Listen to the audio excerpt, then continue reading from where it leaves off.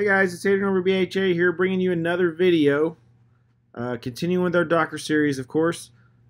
As you probably already know, I love Sonoffs, and running them with Tasmota firmware is awesome. They are the greatest thing to use for switches and stuff like that. They're super cheap, but when it comes to managing them, it's kind of tough because you have to hit each of them individually to basically update firmware and make any changes like that. So today I'm going to show you a great application that you can manage all of your Tasmotas from one spot. And on top of that, it will run in a Docker container. This is TasmoAdmin. It is a great web application that will allow you to manage all of your Sonoffs from one location. You can turn them on and off, you can update the MQTT, you can even update the firmware on all of them. So let's do a quick run through of everything we're going to cover in this video. So for starters, we're going to just create a Docker volume to store all of our data for this particular Docker container. Next, we are ready to install TasmoAdmin in Docker. Once that's done, we're going to do some configuration. And then lastly, I'm just going to show you how you can add TasmoAdmin into the Home Assistant menu for easy centralized access. So let's get started.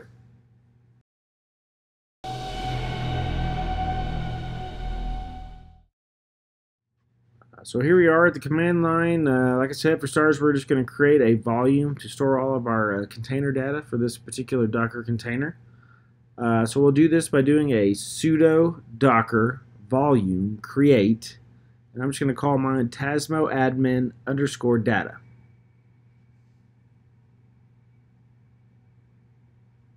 Once that's done, we're ready to move on to the next step.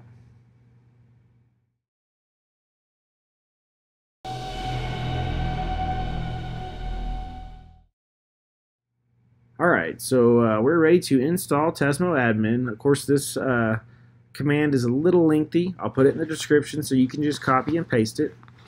But we're going to start by doing a docker run-d. I'm going to give it a name of TasmoAdmin. Obviously, you can call it whatever you want.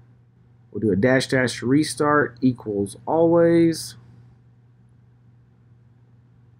Now, by default, TasmoAdmin uses port 80 for the port. I don't prefer to use port 80 for stuff unless I just have to. So I'm going to go ahead and just set up a port forward here instead. So I'm going to do a -p. I'm going to say 9999:80. So basically, that's the port I'm going to be using to access it, and it'll automatically convert it to port 80 for me. Then here's where I'm going to call out my Docker volume that I created. So we'll do a -v TasmoAdmin_data :/data. And then lastly, we just need to call out the Docker hub.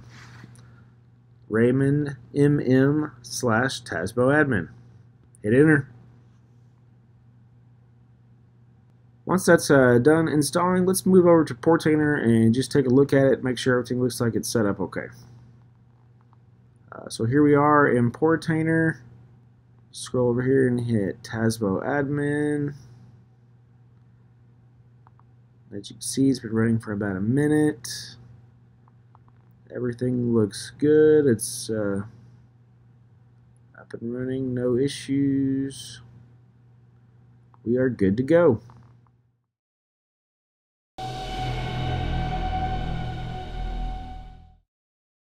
Alright, so we're ready to access TasmoAdmin.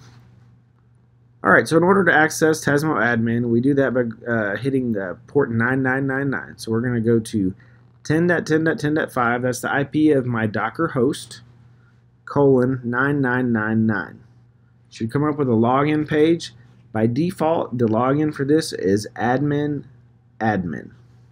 Now, as you can see here, it currently doesn't have any devices in here because it doesn't have anything set up yet.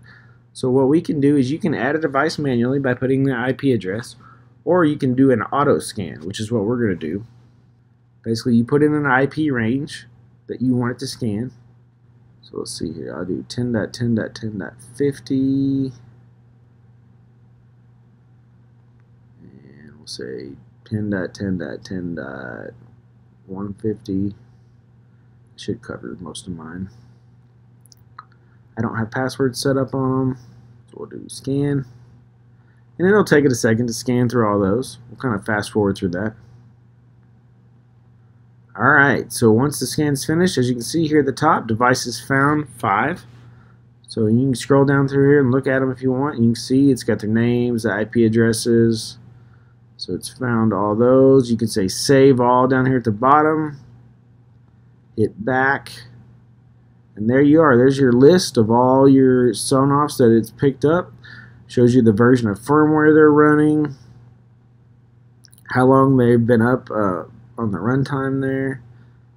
If you click on any of those, it'll take you to their specific web front end. So up here on devices, you can go to update, and this is where you can put in all the update information for your server and the firmware, and it will push to all those devices. Here you can set a password for your login if you want. And then here is just more of a GUI front end instead of the lists. You have them all shown out by icon, so you can decide which way you like better. You click on any of these, they will turn on or off.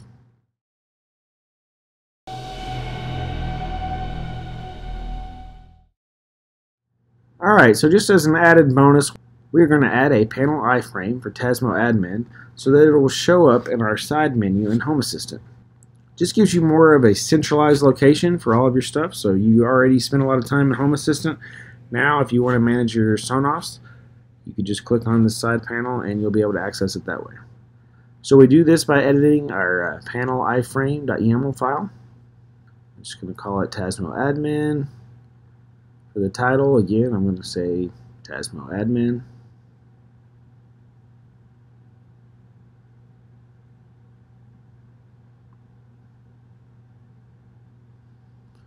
The URL, this will be the URL that we use to access it, so it'll be the IP address of our Docker host. So http://10.10.10.5:9999. Then as for the icon, you can add whatever you want. I'm going to throw in a home automation icon, so I'll say MDI:home-automation. So we're going to go ahead and save that.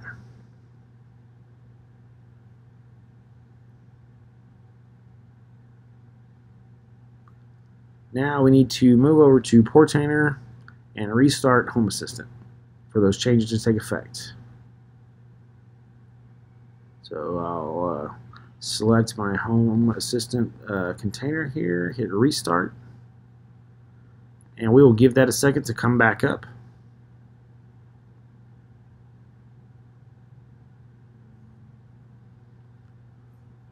Alright, so here we are back in the web front end.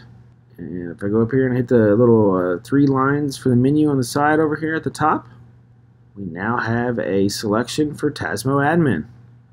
So if we select that, bam, it shows our TasmoAdmin page inside of Home Assistant. We're still here, so we can go back to our main page of Home Assistant if we want. Pretty cool, guys. That's the end of the video. Like I said, I really like TasmoAdmin. I think it's great as a way to be able to manage all of your Tasmota Sonoffs from one location. I love the fact that you can push updates to them remotely, all from that same spot without having to touch each one individually. If you want to update names or MQTT information, you can do that from within TasmoAdmin as well. Super awesome application there. So let's do a quick run through of everything we covered in this video. Of course, we started by creating our Docker volume so that we could store all of our container data in there. Once we did that, we were ready to install TasmoAdmin in Docker. Once that was installed and ready, we went in and configured TasmoAdmin and showed you how to pull all those devices in. And then lastly, we added a Panel Iframe to Home Assistant so that you could see it in that Home Assistant menu on the side. Again, that's the end of the video, guys. If you liked the video, please subscribe to my channel.